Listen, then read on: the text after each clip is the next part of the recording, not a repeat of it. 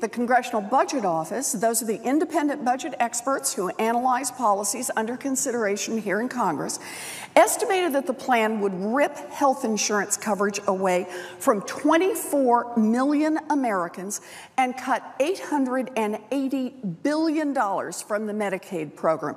And as a bonus, the plan provides hundreds of billions of dollars in tax breaks for the rich. Who comes up with a plan like this? What kind of health care bill has as its central feature ripping away health insurance from tens of millions of American citizens? What kind of politician thinks that they were sent to Congress to destroy the financial stability of millions of middle-class families and give wealthy donors a tax break that they certainly don't need?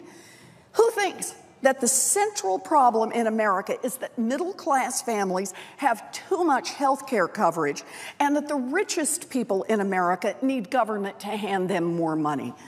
There is no other way to say it. This bill is just part of a Republican plan to help the rich get richer and kick dirt in everyone else's face. This bill is an economic disaster, and at its center, it is cruel. Cancer survivors losing coverage, seniors facing premium increases of $12,000 a year, people with disabilities forced into nursing homes. And one of the cruelest things is what this bill will do to individuals, to families, and to communities struggling with the opioid crisis. Last year in Massachusetts, nearly 2,000 people died from opioid use. That is more than double the number who died in 2013. That's right, double. Between 2014 and 2015, Massachusetts had a bigger jump in its death rate from drug overdoses than any other state except North Dakota. Now, last week, I was on the front lines in Lynn Community Health Center, where dedicated staffers are trying to meet this opioid epidemic head on. This week, I went to Manatt Community Health Center, where a coordinated team in Quincy is battling the opioid crisis. But while I was there, I not only met with the professionals, I saw the mamas and the babies, the people who are in recovery, and people who reach out to those who are still in the grip of drugs. The opioid crisis isn't happening to someone else's family or in someone else's community. It's happening to our families in our communities. And we need to do more to stop this plague before it takes another of our loved ones. We need to do more. What we absolutely cannot do is less. We cannot take away the resources already committed to fighting the opioid crisis so that some millionaire can get a tax break. Current law, the ACA, requires all insurance plans to cover substance use disorder treatment and prevention as an essential health benefit. That means that your insurance company can't turn off your access to treatment just when you need it most by saying, oh, sorry, we just don't cover that. Current law, the ACA, gave people the chance to get that insurance. Through health exchanges and subsidies, millions more people got private insurance. And through Medicaid expansion, millions more were covered by Medicaid.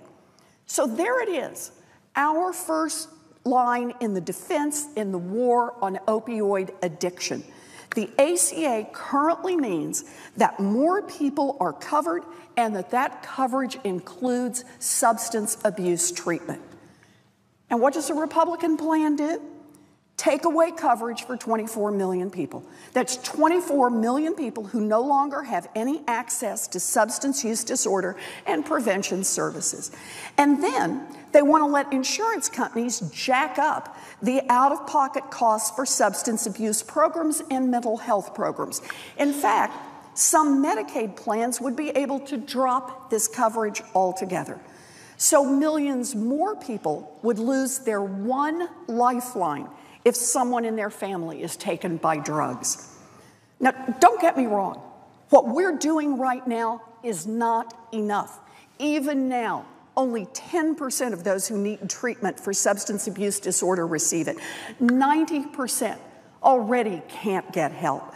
But that means we need more, not less, help. Repealing the protections for mental health and substance use disorders in the ACA would yank more than $5 billion, that's $5 billion in actual funding that is currently going to mental health and treatment services. That's the Republican plan to deal with the opioid crisis.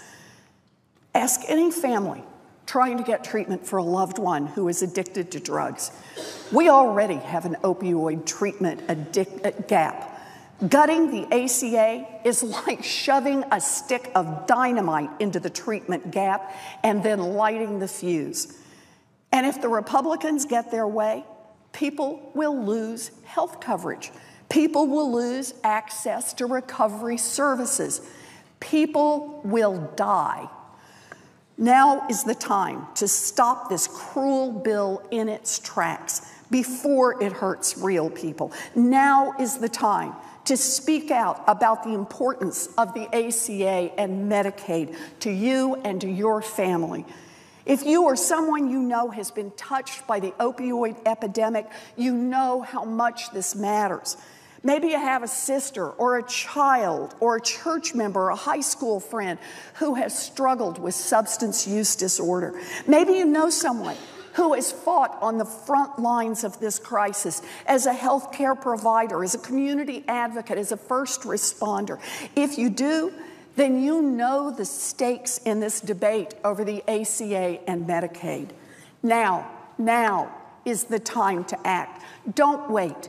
If the Republicans end up destroying help for millions of people, don't wake up the next morning and wonder if you could have said more or if you could have raised your voice back when it mattered.